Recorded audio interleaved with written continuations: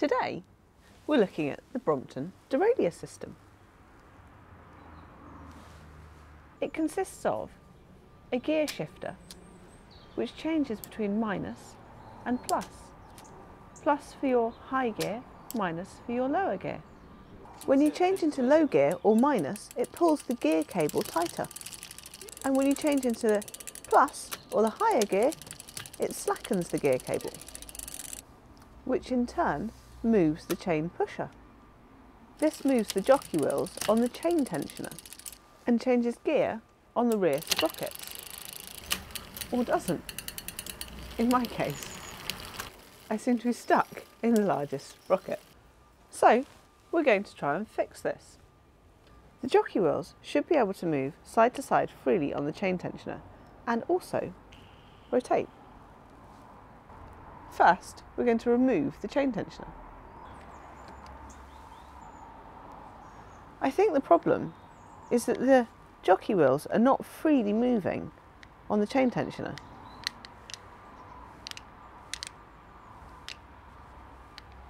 So I'm going to try cleaning it to see if that solves the problem.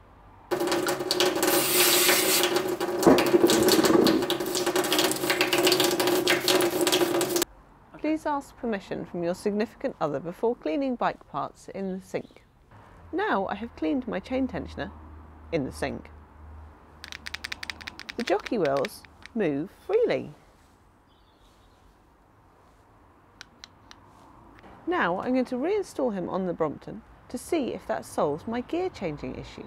First of all, we're going to line the chain tensioner up with the chain, making sure that the gear pusher is aligned correctly. Now, can I change gear? Da, da, da.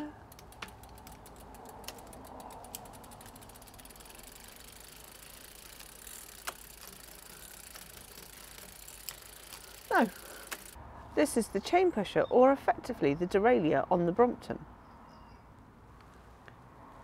It twists to push the jockey wheels and change gear.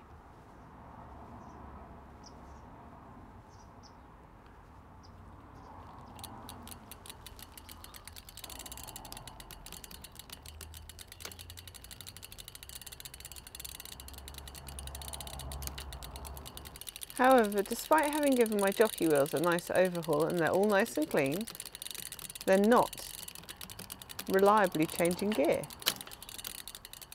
We've cleaned the chain tensioner and we don't think that's solved the problem. So now we're going to take it off again and take the chain pusher off as well.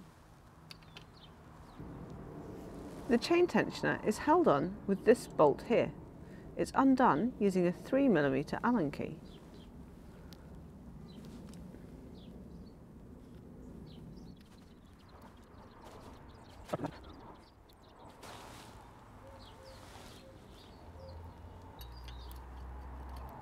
Be careful not to lose this little washer. We're going to give this area a clean. We're going to clean the wing plate first. And then the small washer that you don't want to lose. Now I'm going to clean the underside of the chain pusher.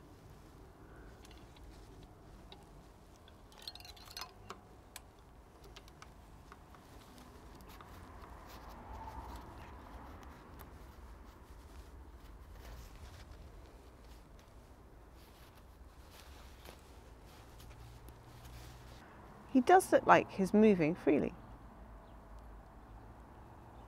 Now we're going to reinstall him. Align him with the spokes and push him up through the wheel. The magic washer that you mustn't lose must go on first. Then the chain pusher is reinstalled and done up using a 3mm Allen key.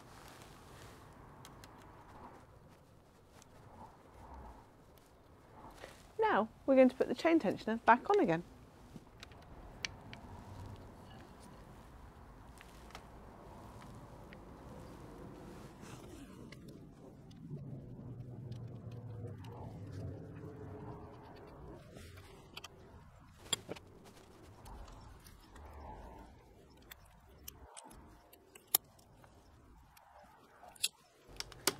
minding your fingers. When it's in high gear, this side here should almost be touching the jockey wheel, but there should be some daylight. This is the high gear adjustment screw. If it's touching, you need to move it away by adjusting the limit screw. If you tighten it in a clockwise direction, it's going to push this plate further onto the jockey wheel. So we're just going to undo it slightly so that we can see daylight again. And this is the low gear adjustment screw. Now I'm going to change it to low gear and make sure it's also set up correctly. I can see daylight on both sides of the chain pusher between the chain pusher and the sprockets. So I don't think it needs any further adjustment. If once you've cleaned your chain tensioner and made sure that your chain pusher is clean, you're still having problems with changing gear, you might want to check whether the dog leg is done up too tightly. So using a 2.5mm Allen key, the dog leg shouldn't be too tight because it will inhibit the movement of the chain pusher. So you just want to slacken it off slightly to enable the dog leg to move.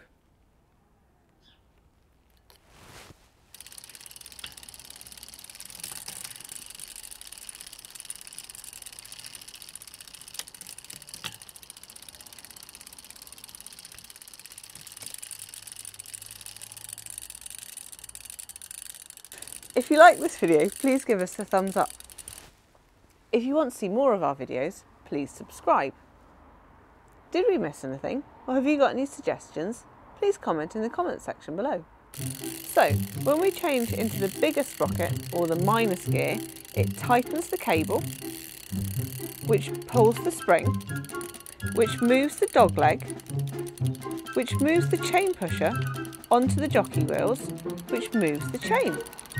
It tightens the cable, which pulls the spring. It tightens the cable, which pulls the spring, that pulls the jockey wheel, that pulls the chain tensioner across on the jockey wheels, which moves the chain onto the small sprocket.